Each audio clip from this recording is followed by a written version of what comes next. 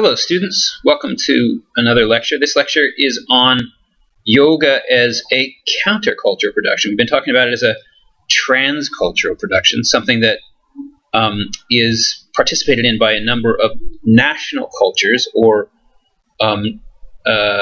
different ethnicities or points of view which are related to geographies. In this lecture, I want to talk about yoga as counterculture. That is, a culture which is, in some cases, indigenous to its mother culture, but remains counter to it, remains in a critical position to it, remains as an alternative. So when yoga first comes to America, and I've reviewed these facts a little bit in looking at it from other directions, it is a countercultural option for certain social elites, mainly on the East Coast, people who are playing host to this great Indian teacher, Swami Vivekananda. Vivekananda is a countercultural figure because he's not American. He's a countercultural figure because his appearance is unique. He's dark-skinned. He's got this bold charisma. He wears unusual Indian clothes. So for this mainly white society, this dominant white society of the 1890s, he's new.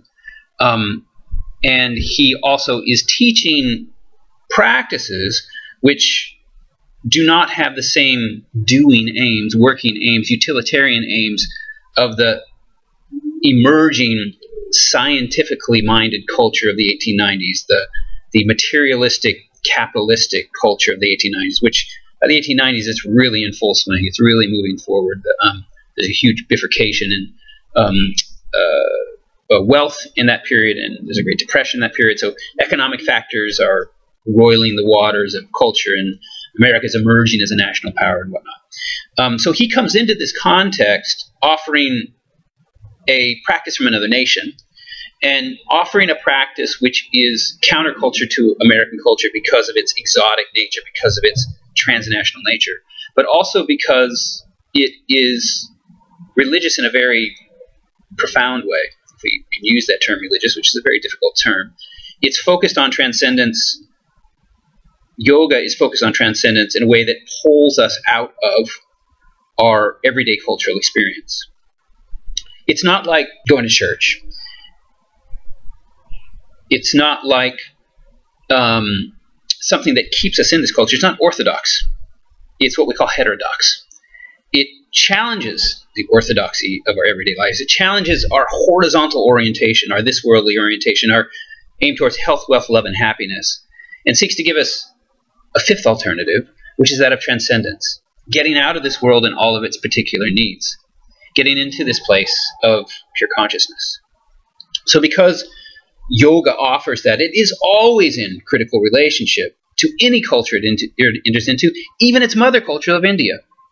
So as it comes here, and it comes much more powerfully in the 1960s as a countercultural option, it is already a countercultural production just by its very definition, because it attempts to drag us out of our merely worldly concerns, drag us out, drag every hair of our being out of this state of doing into a profound state of being, into a profound state of dissolution into the experience of consciousness.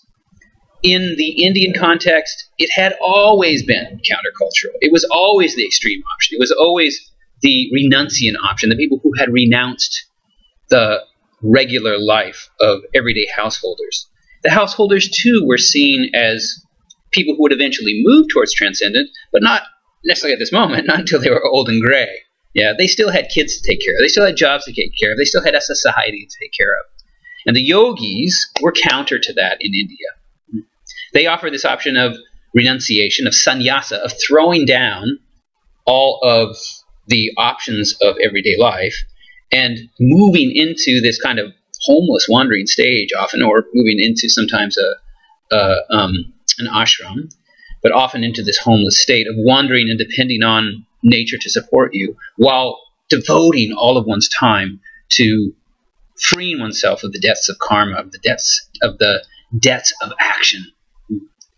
So in the Indian context, yoga is countercultural. When it comes to America, it is countercultural. It's countercultural in the 1890s when it arrives. It's counterculture in the 1920s when America is also in another huge effusive phase of success, which comes crashing down in the 1929 stock fall.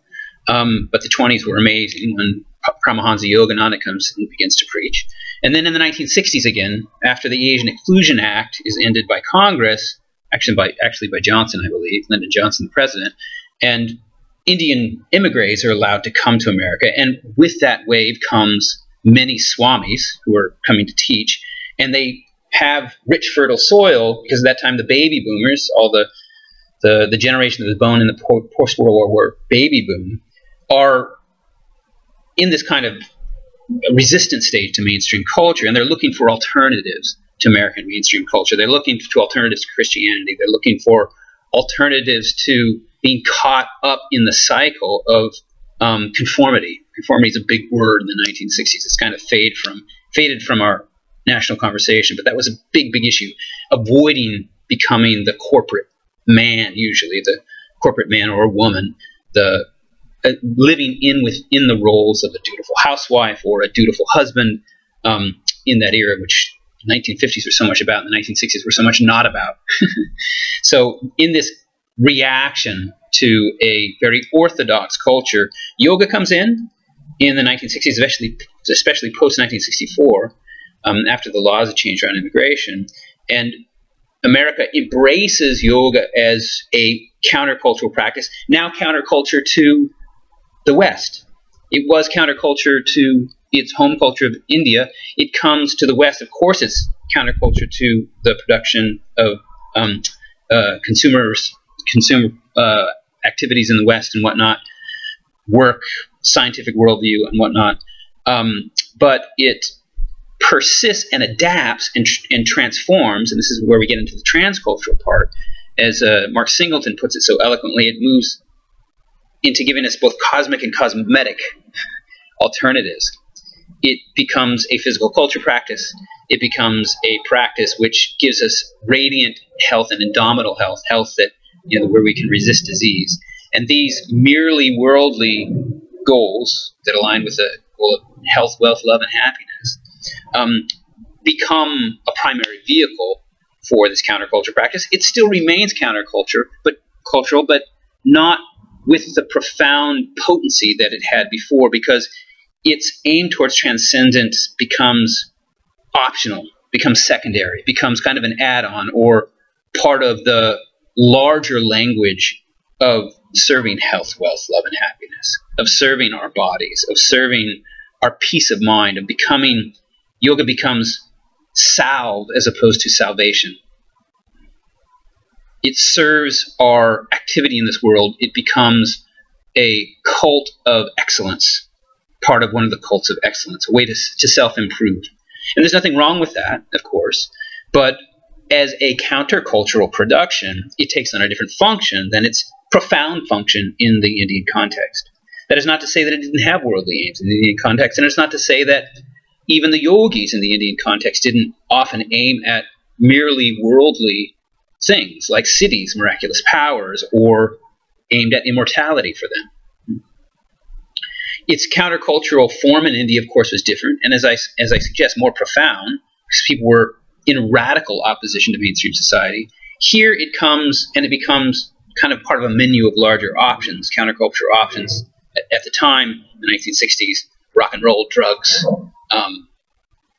moving out of cities and into the land. There were many ways in which the baby boomers manifested resistance to mainstream culture, protesting the Vietnam War, becoming hippies, wearing their hair long, wearing ragged clothes, not doing the kinds of things that the straight-laced culture of the 1950s had done.